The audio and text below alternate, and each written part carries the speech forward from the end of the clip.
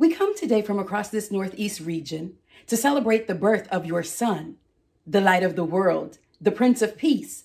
We come today with anticipation and joy that with this birth, we can start anew. Come, let us worship wherever we are in this holy place.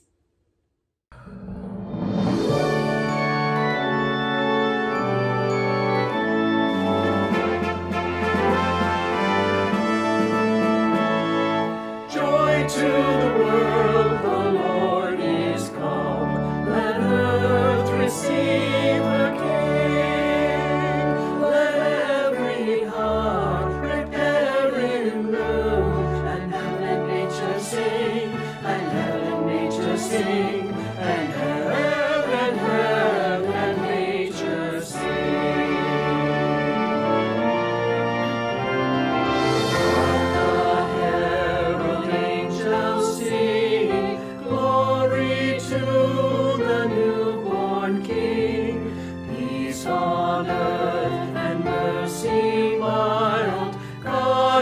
Sinners reconciled.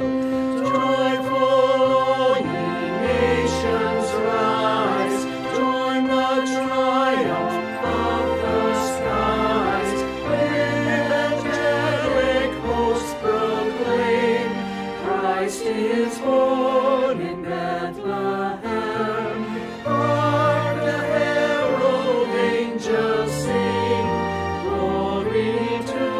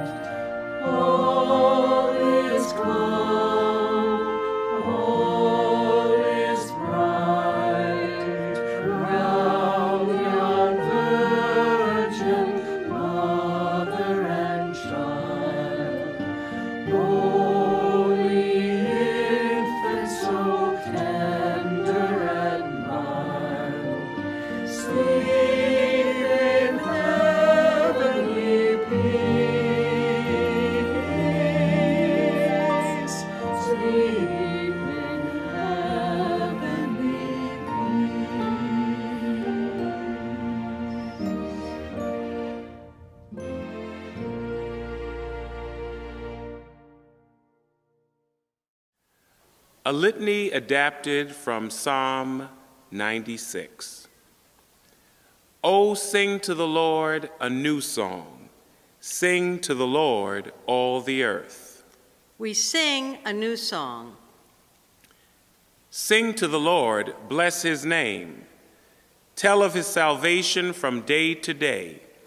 Declare his glory among the nations, his marvelous works among all the peoples. We do declare.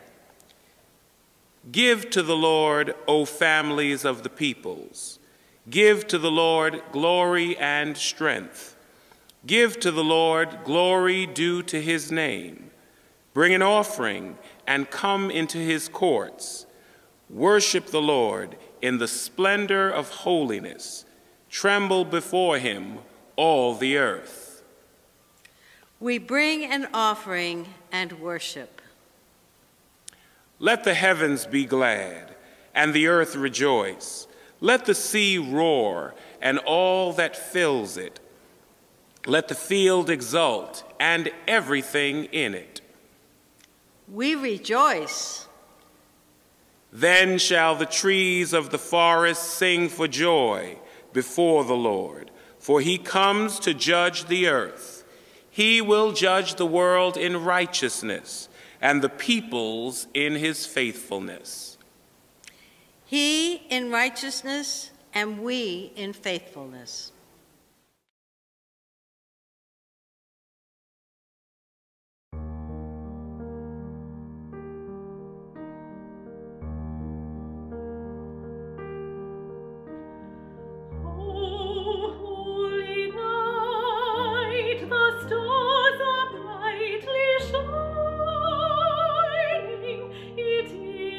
Night of the dear Savior's birth.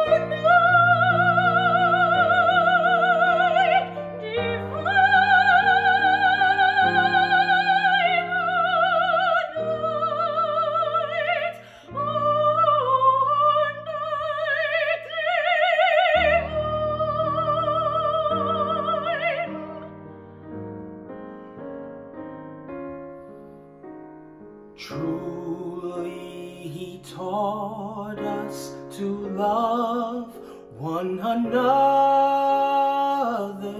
His law is love, and his gospel is peace. Chains shall he break, for the slave is our brother, and in his name all oppression shall cease. Sweet hymns of joy in grateful chorus raise we. Let all within us praise his holy name. Fall on your knees. Oh, hear the angels' voices. Oh, night Divine. Oh, when a holy night,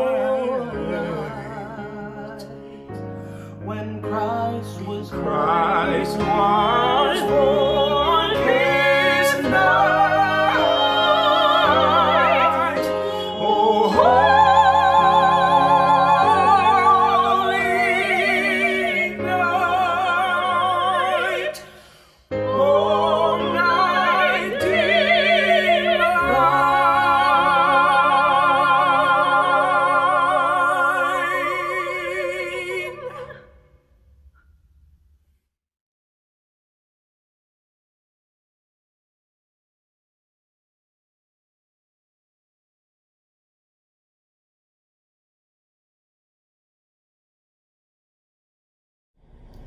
Hi, I'm going to share a poem written by Dr. Maya Angelou for the 2005 White House tree lighting ceremony. It is called Amazing Peace, a Christmas Poem. Thunder rumbles in the mountain passes, and lightning rattles the eaves of our houses. Flood waters await us in our avenues. Snow falls upon snow to avalanche over unprotected villages. The sky slips low and gray and threatening. We question ourselves. What have we done to so affront nature? We worry God. Are you there? Are you really there? Does the covenant you made with us still hold? Into this climate of fear and apprehension, Christmas enters. Streaming lights of joy, ringing bells of hope, and singing carols of forgiveness high up in the air. The world is encouraged to come away from rancor. Come the way of friendship. It is the glad season. Thunder ebbs to silence, and lightning sleeps quietly in the corner. Flood waters recede into memory. Snow becomes a yielding cushion to aid us as we make our way to higher ground. Hope is born again in the faces of children. It rides on the shoulders of our aged as they walk into their sunsets. Hope spreads around the earth, brightening all things, even hate which crouches breeding in dark corridors. In our joy, we think we hear a whisper. At first it's too soft, then only half heard. We listen carefully as it gathers strength. The word is peace. It is loud now. It is louder, louder than the explosion of bombs. We tremble at the sound. We are thrilled by its presence. It is what we have hungered for, not just the absence of war, but true peace, a harmony of spirit, a comfort of courtesies, security for our beloveds and their beloveds. We clap hands and welcome the peace of Christmas. We beckon the good season to wait a while with us. We, Baptists and Buddhists, Methodists and Muslims, say, "Come, peace. Come and fill us and our world with your majesty." We, the Jew and the Jainist, the Catholic and the Confucian, implore you to stay a while with us, so we may learn by your shimmering light how to look beyond complexion and see community. It is Christmas time, a halting of hate time. On this platform of peace, we can create a language to translate ourselves and to each other. At this holy instant, we celebrate the birth of Jesus Christ into the great religion of the world. We jubilate the precious advent of trust. We shout with glorious tongues at the coming of hope. All the earth's tribes loosen their voices to celebrate the promise of peace. We, angels and mortals, believers and non-believers, look heavenward and speak the word aloud. Peace. We look at our world and we speak the word aloud. Peace. We look at each other and then into ourselves, and we say without shyness or apology or hesitation, "Peace, my brother. Peace, my sister. Peace, my soul." Thank you.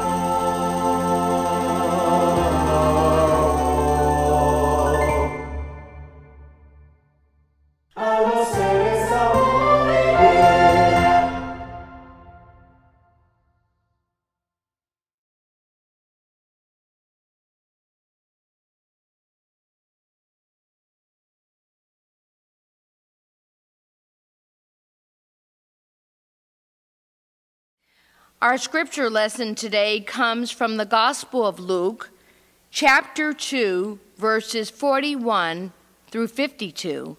Listen for a word from the Lord. Now every year the parents went up to the festival of the Passover, and when he was 12 years old, they went up as usual to the festival. When the festival was ended and they started to return, the boy Jesus stayed behind in Jerusalem, but his parents did not know it. Assuming that he was with the group of travelers, they went a day's journey. Then they started to look for him among the relatives and friends, and when they could not find him, they returned to Jerusalem to search for him. And after 3 days, they found him in the temple, sitting among the teachers and listening to them and asking them questions. All who heard him were amazed at his understanding and his answers. When his parents saw him, they were astonished, and his mother said unto him, "Child, why have you treated us like this? Look, your father and I have been searching for you in great anxiety." And he said unto them, "Why were you searching for me? Did you not know I must be in my Father's house?" But they did not understand what he said to them. Then he went down with them and came to Nazareth and was obedient to them. His mother treasured all these things in her heart. And Jesus increased in wisdom and in years, and in divine and human favor. The word of God for the people of God. Thanks be to God. Our sermon today is entitled, "Let Jesus Grow Up." It's hard to imagine Jesus as a tween, the fifth stage in human development, identity versus role confusion. In this stage between 12 and 18, adolescents search for a sense of self and personal identity.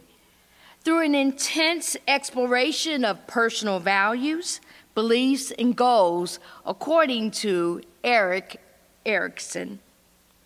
Also, this is a stage when parents question, did this child grow up in our household?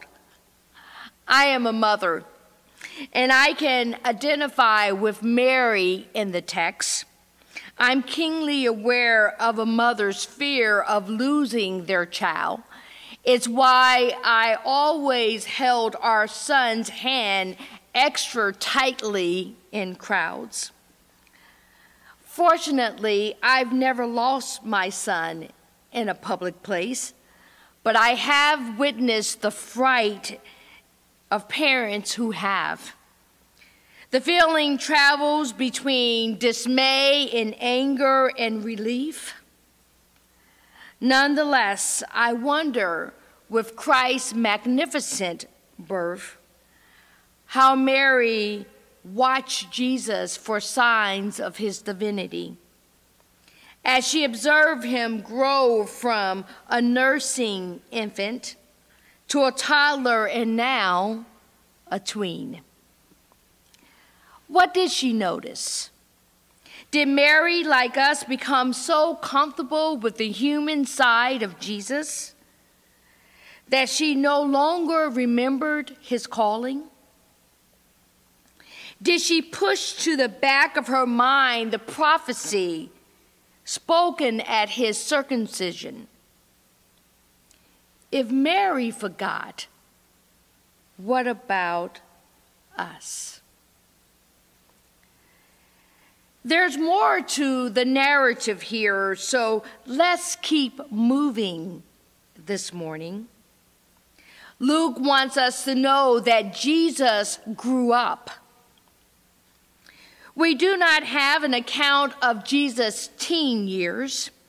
Following the text, the next time Jesus appears, he is 30 years old. We are left to fill in the blanks, to know that during these formative years that he grows into the Messiah. Have you ever wondered if Jesus would do something else with his life? No, Jesus was clear about his call and purpose. Savior of the world, incarnate Emmanuel, God with us. Anne Ream's poem, The Cross in the Manger, connects the dots, tying Jesus' birth with the resurrection.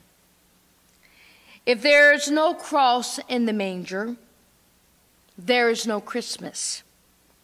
If the babe does not become the adult, there is no Bethlehem star. If there is no commitment in us, there is no wise men searching. If there is no cup of cold water, there is no gold, no frankincense, no myrrh. If there is no praising God, there are no angels singing. If there's no spirit of alleluia, then there is no shepherd watching. If there's no standing up, no speaking out, no risk, there is no Herod and no flight into Egypt. If there is no room in our inn, then Merry Christmas mocks the Christ child, and the Holy Family is just a holiday card, and God will loaf our feasts and festivals. If there is no reconciliation, we cannot call Christ Prince of Peace. If there is no goodwill toward others, it can be packed away in boxes for another year. If there is no forgiveness in us, then there is no cause for celebration. If we cannot even now go to Golgotha, there is no Christ in us. There is no Christmas in us. If Christmas is not now, if Christ is not born into our everyday present, what is all the noise about? What more can we say except the challenge to allow Jesus to grow up is personal? It is an invitation for self-reflection. Are we keeping Jesus as the babe in the manger? Is the church doing the same? Bishop John Satley says, we know where Jesus has gone. He's about doing his Father's business. But we aren't ready to allow Jesus to grow up. We are not ready to give Jesus to God. We are not ready to accept that Jesus did not come to fulfill our expectations. He's not found in sentiments of the way things used to be or the way we wish things could be. Jesus is about the future. Jesus was born, lived, and died, and rose to be about God's business of putting an end to our searching and making plain the ways of God, even if it means shattering our expectations. The adult Jesus takes on life with a spirit of nonconformity. Jesus sees culture and critiques its norms. Do they align with the will of God? One cartoonist sketched a group of church officers with Bible tucked underneath their arms and Jesus standing across from them, saying, "The difference between me and you is that you use Scripture to determine what love means, and I use love to determine what Scripture means. He challenges the norm of going along to get along. He embodied living countercultural. He understood the principles that a system is set up to receive the results that it gets. He also lived in such a way that hope is a powerful change agent, and that the prayers of those with pure hearts and mustard seed size faith could move mountains. Jesus demonstrates radical grace that reached across to the margins and inside to the mainstream. He practiced whosoever will, let them come. Jesus told stories about a sickly woman who believed that all she needed to do was to touch the hem of his garment, and she would be made whole. He pointed to a centurion man who had so much faith that he said to Jesus, "You don't even need to come under the roof of my house, but just speak the word, and my son will be well." Jesus talked about the resiliency of blind Bartimaeus, who, like Jacob, wrestled with the angel and would not stop crying out for mercy until he received his sight. Jesus didn't mind stirring the pot if necessary. He would not let a man wallow in complacency. This man had been at the pool too long, 38 long years, waiting for something to happen. And Jesus said unto him, "If you want to be healed, get up and walk." The good news for us this week, the Sunday after Christmas, is that like Mary in Jesus, our searching has ended. Jesus shows us the way to God. The text hints to the resurrection morning. 3 days of searching results in an unexpected reality. Mary and Joseph do not find Jesus in the expected places, the safe confines of extended family and the familiar company of pilgrims.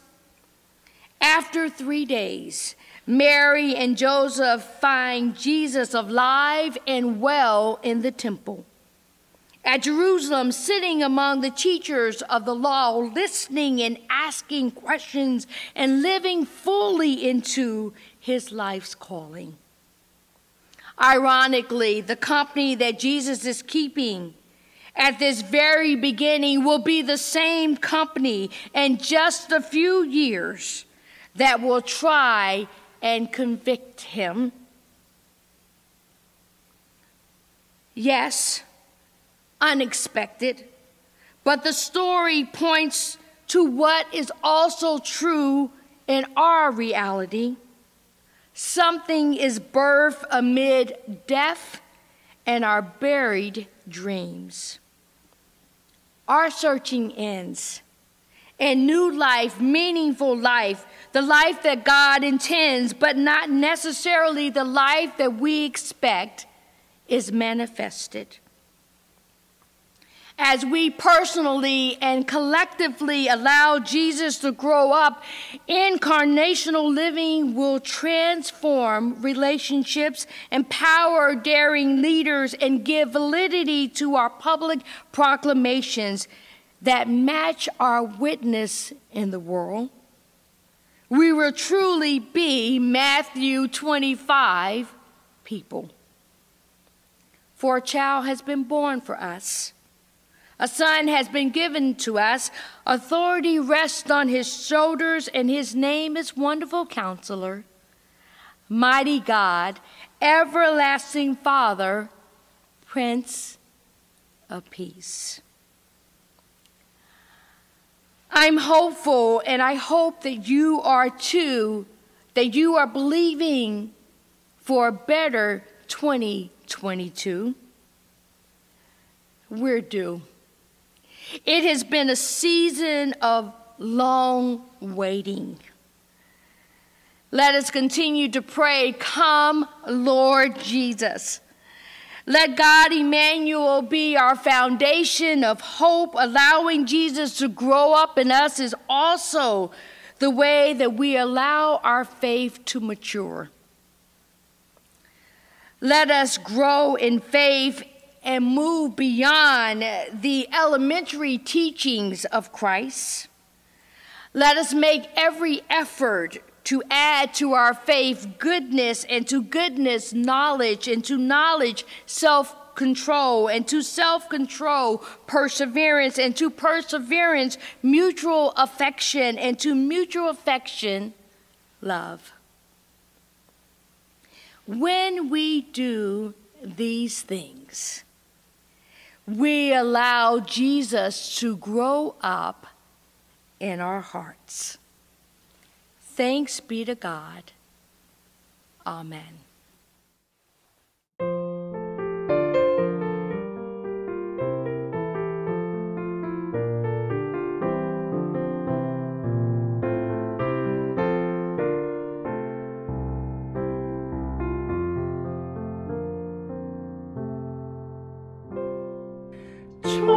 천사들의 노래가 하늘에서 들리니 산과 들이 기뻐서 메아리 쳐울린다.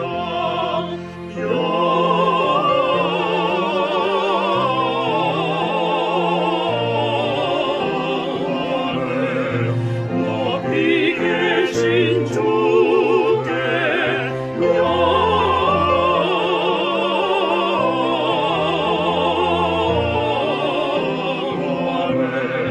높이 계신 주님께.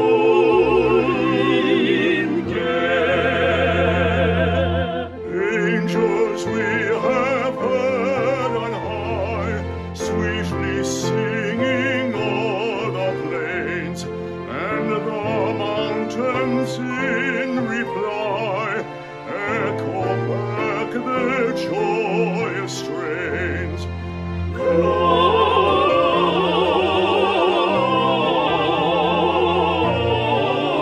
Gloria in excelsis Deo,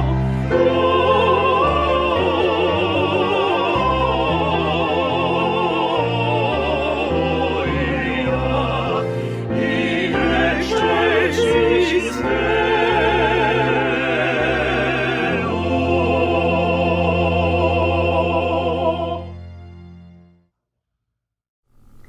Siblings in Christ, we gather from east and west, north and south, in unity as disciples of our newborn Lord. Let us pray. In Jesus, God's word become flesh, to birth love in our hearts and peace in our world. As we celebrate this gift of life in Christ, let us pray for the church and the world. O God of love, draw us together in peace. Your messenger announces peace in shouts of breathless joy.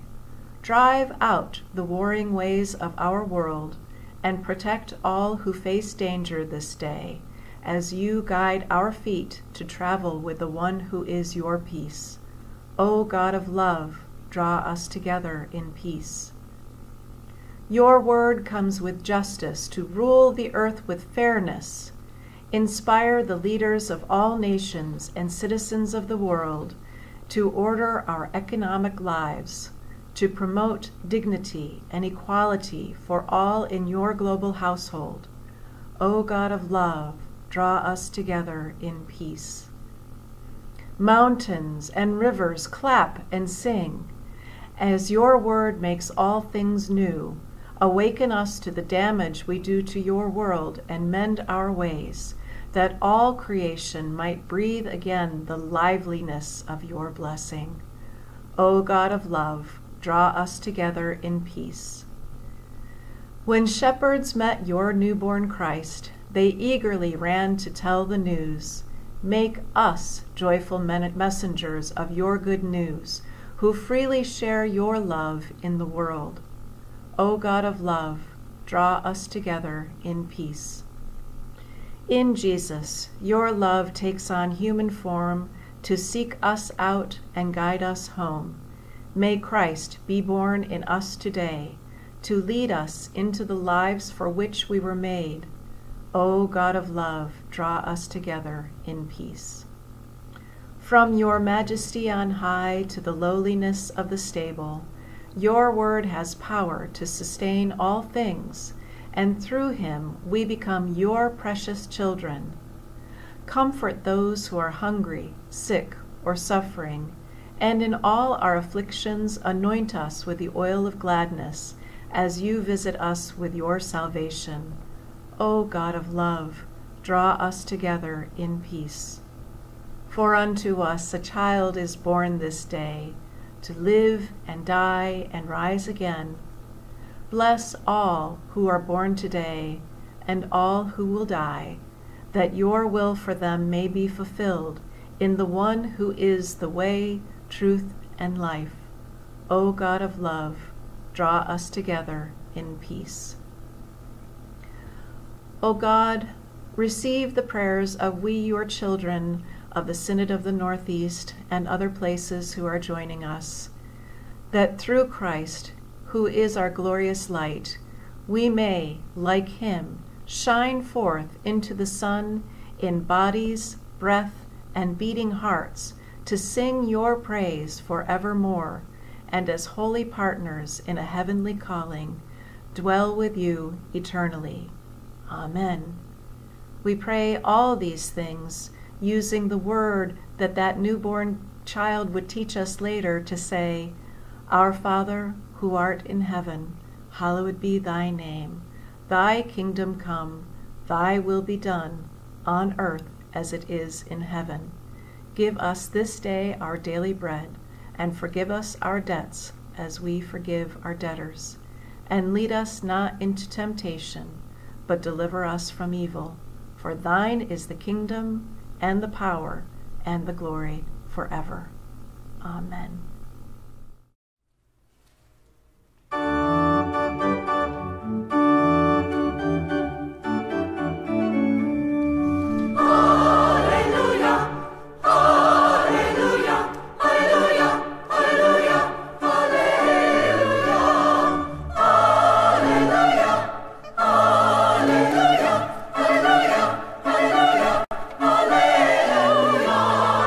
For the Lord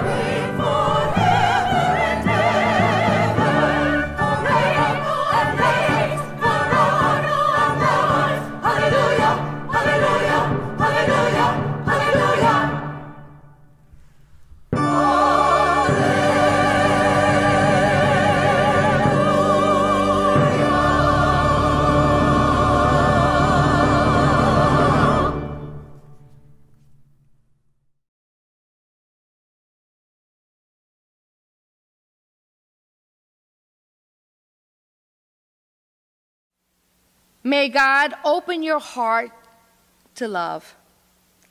May your mind be open to wonder, your ears to life, and your life to the divine presence.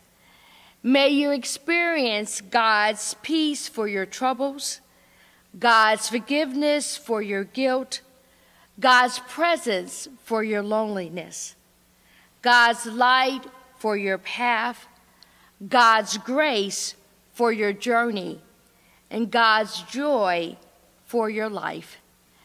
In the name of the Father, and of the Son, and of the Holy Spirit. Amen.